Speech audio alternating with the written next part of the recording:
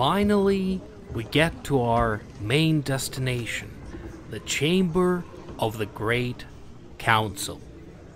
This room that you see here is 53 meters long and 25 meters wide. It is the largest room in the whole palace, and it is also one of the largest rooms in all of Europe. Now, in this room is where the biggest council of Venice would sit.